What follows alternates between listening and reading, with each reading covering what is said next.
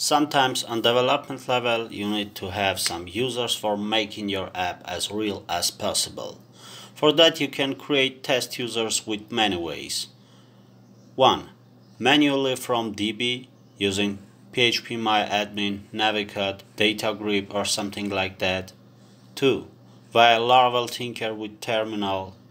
3. Manually from your web app, register users from web register page, etc.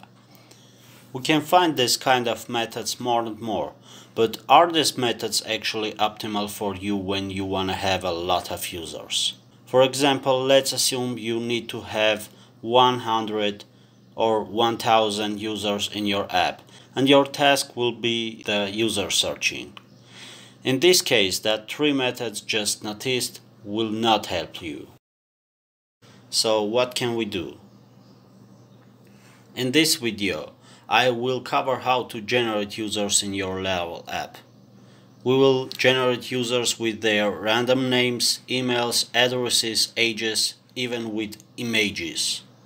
Also, I will concentrate on image processions. It means fake image importing, it means resizing, manipulating, and storing in our server. It's all will be processed during generation or seeding of users. Sometimes you will need to use the same image with different sizes in your app in different places. For example, in comment section you will use users' images with small sizes, because don't need to use big images which will waste users' time for downloading the big images. That's just for better user experience. So for one user we will store multiple versions of the same image in the public uploads user images folder. Also we will store the original one too in the storage app public folder. Images versions details we will manage from config project.php. In our example we will have 3 types of manipulated images: small, medium, large. In this video we'll use 2 very popular packages such as 1. Image intervention tool and 2. Laravel faker package. Intervention image is an open source PHP image handling and manipulation library. It provides an easier and expressive way to create, edit and compose images and supports currently the 2 most common image processing libraries, GD library and Imagic. The class is written to make PHP image manipulation easier and more expressive, no matter if you want to create image thumbnails, watermarks or format large image files. Intervention image helps you to manage every task in an easy way with as little lines of code as possible. The library follows the FIG standard PSR2 to ensure a high level of interoperability between shared PHP code and is fully unit tested. Faker is a PHP library that generates fake data for you. Whether you need to bootstrap your database, create good-looking XML documents, fill in your persistence to stress test it, or anonymize data taken from a production service, Faker is for you. If you have watched my previous video about Laravel user roles permissions that I built up, you can find that on GitHub. I will continue to work on that on separated branch. If you don't want to watch that video, it's not a problem, don't care about that. In this video actually we will work generally on user seeder, as we wanna just generate users, right? It will be better if I create a new, let's say seeding branch and continue to push the new commits on that branch. So if you have an empty or existing Laravel app, you can just follow the steps and do appropriate things for your specific project. At first, could be better if we will start to make necessary stuff for us ready. One of these things are installing image intervention package. Composer require intervention image. the service provider will automatically get registered for Laravel.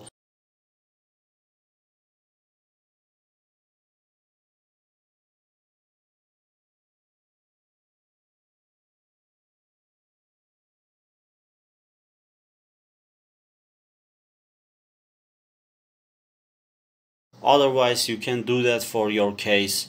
Add the line in config app.php. 2. Second necessary thing which we will do is creating a new .gitignore file inside of new created directory public uploads with content. This means that all files and folders inside of public uploads will be ignored from Git, except from .gitignore. This is just okay, because in uploads folder we're planning to store all our processed and uploaded images of users, so don't need to send that all into Git repo. 3. Required to run this command to create public storage shortcut symboling for storage app public directory. PHP artisan storage link.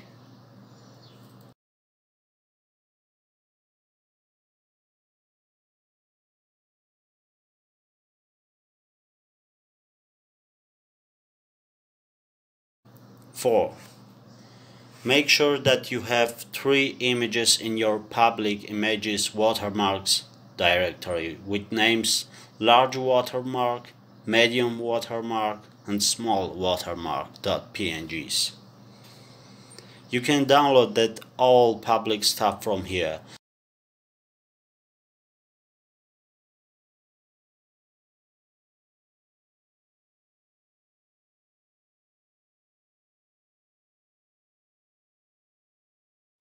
We will add some new properties to user model, which means that we need to do same changes in appropriate user migration.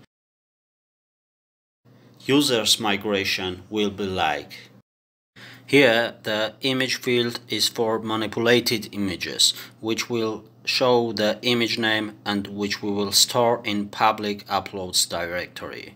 The original image path field is for showing the path of original name, which we will store in storage directory.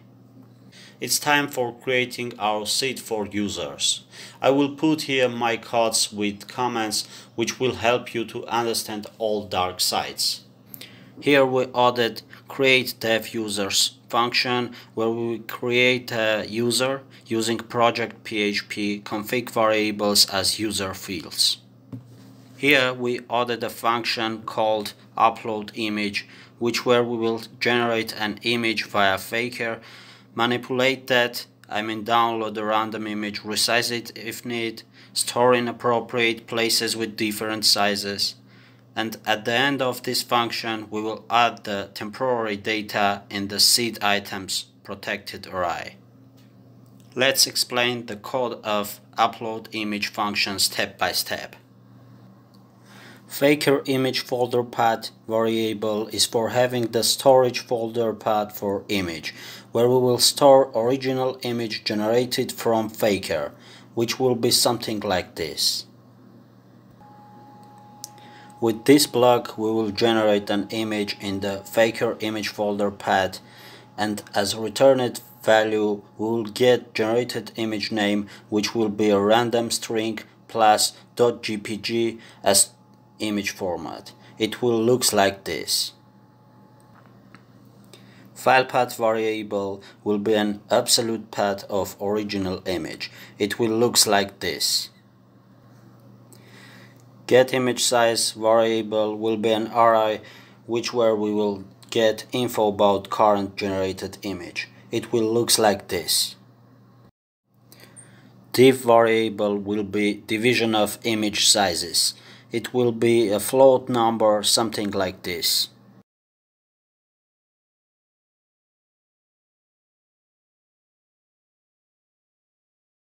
Image path variable will look like this. New W and new age variables will be natural numbers or null. It depends from our project.php user.imagedivisions.min or .max values. In img variable we will get something like this. With this block we will insert the watermark and we will get something like this. In this block we will check is image sizes division number out of defined interval, then we will resize image if needs and fill with some color out of the image box borders. In the bottom, just sorry for small bug, here I just had to write the saving part in else statement like this. In the last step I will keep the current data in seed items array. Here I have generated image field as image name, original image path field, random address and birth date from given values. As I said, I will add the info in seed items array as next element and will continue the same functionality for the next iterations. Now let's look the run function which will be executed for first. With this we will create dev users for testing. Here I defined faker instance and also date and initial path variables. Initial path will look like this. Here we will create user images folder if it not exists yet in the storage app public folder. Here we will create 3 directories step by step if it needs. So after that all we will have uploads path variable like this. Here we will create small, medium, large directories in the public user images folder if it needs. Here we will loop through our counts, which in my case is 50, and will call upload image function for each iteration. At the end we will save all our seed items data in the database, actually in users table. Note, don't forget to import all necessary classes.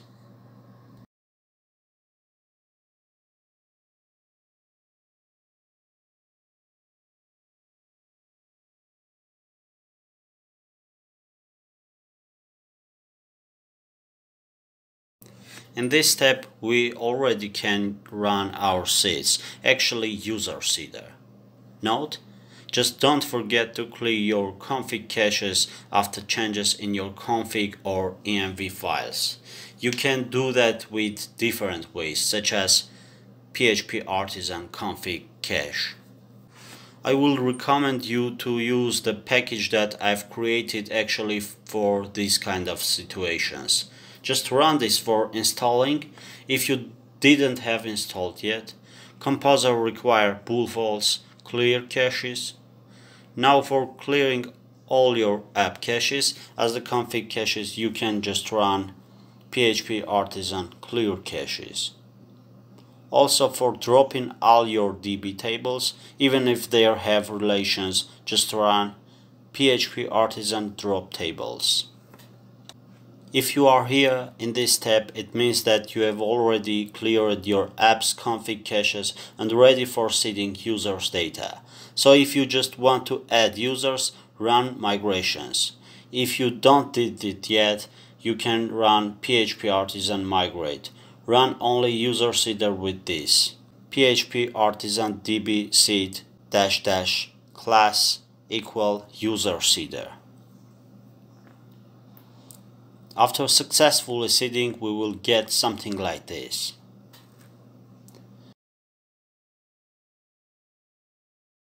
And these are uploaded images locations. A. In storage we will store our original images. B. In public we will store our processed, resized, watermarked, manipulated images. What we will do with uploaded mesh data? May you ask, what if we have many images uploaded during each seeding command, but we don't want to manually delete them after each seeding? I will just answer you. We need to create a files deletion command. In this step, we will create a new artisan custom command which will clean all uploaded user images created during seeding process. For that, we will create new cleanuploads.php file inside of app console commands directory. In cleanuploads.php, public function handle will be executed automatically when we will run php artisan clean uploads. With this block, we will delete all stuff from storage app public user images directory. With this block, we will delete all stuff from public uploads user images directory. In our case, it means everything from 3 directories: small, medium, large. So we have added a seeder to our empty or even existing project, which will generate users with random names, emails, addresses, ages, and images. Also, I have described how to generate random images for users using Laravel's built-in package Faker, how to store that images in our server, original backup, and manipulated images with different dimensions. With our created seeder, we can generate the same image with different dimensions, because maybe you will need to use the same image with different sizes in your app on different places.